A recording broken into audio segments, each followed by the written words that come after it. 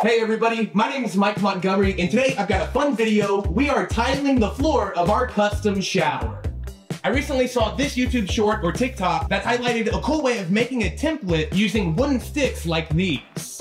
I used my table saw to rip a 2x4 into 1/8 inch thick strips, but you could also use yardsticks like these from Lowe's or Home Depot. The idea is to hot glue these strips of wood around the perimeter of your shower walls to mark their exact shape. I'm also marking the location of the drain with this template, which I think should help considering it's off center a little bit. And now we can take this to our tile. The tile that I'm using is this pebble or stone mosaic. I like it a lot. I'll leave a link to it down in the description, along with all of the other tools, materials, and supplies I used. After I got all of my pieces laid out, I then put my template on top and I used a permanent marker to mark the outline, along with the drain. To get the look I'm going for, I'm not using any spacers between my tile sheets, but if you're gonna use some, make sure they're installed during this step. And now it's time to cut our first piece. And there's a lot of different ways to cut tile, but for the majority of these pieces, I'll be using my tile saw with a sliding table. Whenever you're cutting mosaic tiles or any small pieces, you want to make sure that the bottom is supported, otherwise it can be a little wobbly like what you can see on that corner piece. I just wanted to show you that for demonstration, but on future cuts, I'll be using a backer board for support. You'll see.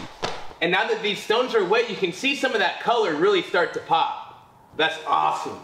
These next two pieces just need one edge cut, and I'm using some cement board as basically a zero clearance insert like on a table saw. This material is no problem for the diamond disc to cut, and now all the tile underneath are supported, even the small pieces on the edges.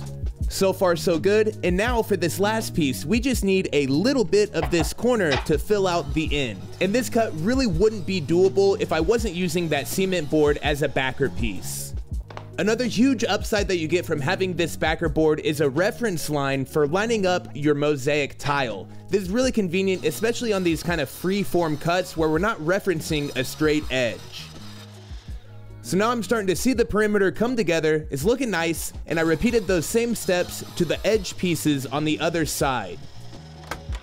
And looking back on this footage, I didn't need to keep track of these tiny stones on the edge. The wall tiles are going to be covering that. Using a backer board helps a ton for corner pieces like what I've got on this piece. There's a couple of intersections on some small stones, and I'm able to just cut one piece and then spin it, and I know that I'm right on the line that I want to cut. Plus, everything's supported like I've mentioned already.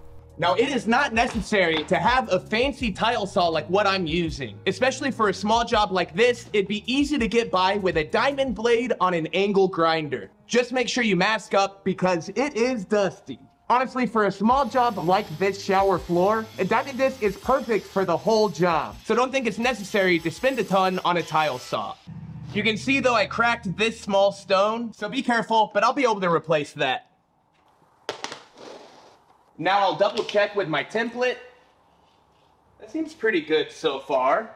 I didn't expect to run out of sheets, but I needed to use some offcut material to take care of this last corner. I followed the same steps that I've already highlighted, and that basically completes our perimeter cuts. Progress so far is going great. Now it's time to cut out the opening for the drain. I added some water to the surface of the tiles that we're cutting before I used my angle grinder with the same diamond disc to make these cuts. The water helped keep the dust down. I also think it helped the temperature stay lower because I didn't have any small pieces crack on me. I used a razor blade to separate just a couple of individual stones that are overlapping with the drain, and I made sure to be really careful to keep my fingers away from the blade while I made these cuts. And so far, my square cutout is looking pretty square. One final check, and our drain is pretty much spot on. This looks really good to me, but I don't know what our margin for error actually is. So I'm gonna go ahead and do a dry run, laying these pieces out on the shower floor, and that'll let me know if I need to make any more adjustments. My perimeter pieces were a killer fit. I just had to make a couple alterations to those small individual stones I had already cut. And with that, it's time to move on to installation. To attach our tile to the mortar bed, I'm gonna be using pretty standard thin set mortar. The only difference is this is white colored, and that's because I'll be following this up with white ground. Be sure to follow the mixing instructions on the bag. I was going for a thick pancake batter, and with thinset, once it's mixed, you'll let it sit for about 5 or 10 minutes, and then mix it one more time before it's ready to use. All right, it's game time. I'll be using a 1/4 inch square notch trowel and these wedge spacers around the perimeter. Wish me luck. The first thing I did is use the flat side of my trowel to spread thinset over where my first row of tile is going to be. And once it's spread, I'll then use my square notches to create these grooves in the mortar. This will give the thinset room to squeeze and level as the tile gets placed. You don't want to just butt this first piece up to the corner. You want to use these spacers to make sure there's a little bit of gap that allows for a little bit of wiggle room as you install these pieces. And just a quick reminder, I'm not using spacers between my tile sheets, but make sure to use 1/8 inch or 16th inch spacers if your tile requires it, or you just want that look. Row 2, here we go. I'm gonna try and lay these as flat as I can get it, and then plop it and give it a wiggle. You want to press down a little bit, but not a lot, because you don't want a ton of squeeze out. That'll cause a lot of cleanup later. And here I'm using cardboard, but you could also use a grout float to press down and make sure all of your tiles are level with each other. Of course, everything is sloping towards the drain, but we just want to make sure that we don't have any stones popping up. And here we're at our final row, and if our template is successful, all of these pieces should go down with no problems. And I'm gonna tamp all these down, and this helps me feel if I've got any stones that are high. So as you can see, our template worked great for the perimeter. Now we just got a few individual stones around the drain, and those went down with no problem as well. I'm really glad I went with this template method. I was able to cut everything in one go and then install it all in one swoop. And now I want to clean this thinset off the face of the tile before it dries. I keep forgetting how cool this stone floor is going to look when it's wet. The color really pops a ton. This needs to cure for 24 hours and then we'll be back to grout. But first, I want to give a big thanks to the sponsor of today's episode, Squarespace. Squarespace is your one-stop shop for a custom website or online store, and now with Blueprint AI, that has never been easier. All you have to do is type in a little bit about the website you want to create, and then Squarespace creates a custom template tailored to your brand or business. And from there, everything is fully customizable. With Squarespace's enhanced search engine optimization, customers can now find you even easier. And with Squarespace online stores, customers have tons of payment options. They can check out using credit card, Apple Pay, or PayPal. And now, in eligible countries, customers can buy now and pay later using ClearPay and Afterpay. And with Squarespace's online courses, you can turn your knowledge into income.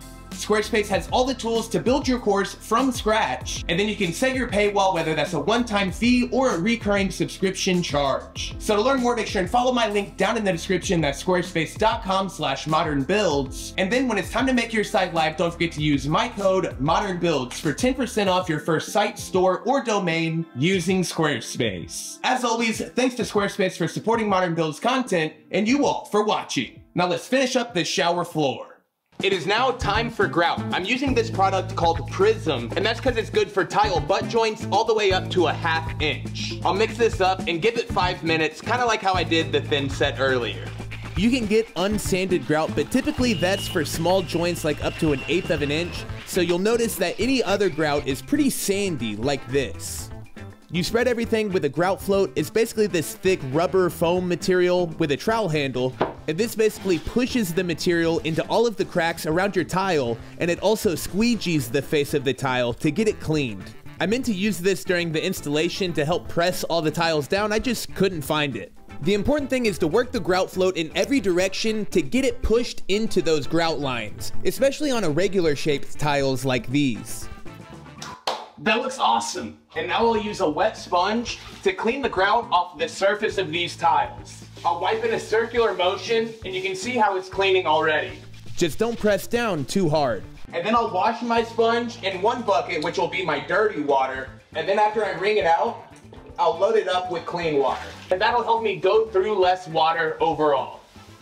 Cleaning grout is the definition of rinse and repeat. You just want to do a gradual cleaning. With each pass, it'll get cleaner and continue to look better. And for the tile that I'm using, I want a little bit of a recess in my grout lines, but you don't necessarily have to do that. The directions say to let this sit for 3 hours and come back with the cheesecloth to remove any haze on the surface of the tile. I bought this big roll last time I was at Home Depot, and it should last for quite a while. This is also another good opportunity to do a once over on every tile to make sure you don't have any thin set on the face of any of them. If you do, you can use a clean chisel to scrape it off, or a razor blade as well. Here I'm using an old Harbor Freight chisel to clean out the recess for my drain before screwing it back in. I also used it to get a good reveal on my grout line around the perimeter of the drain. And we are done.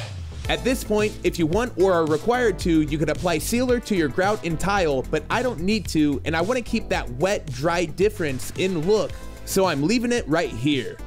In next episode, we're going to be tiling the walls. So make sure and hit the subscribe and notification bell so you see that when it goes live. As always, I appreciate the support, and we'll see you next time. Bye, everybody. I forgot to mention, It's Mike's first flip. Don't worry, I've got more red guard. Bye, everybody.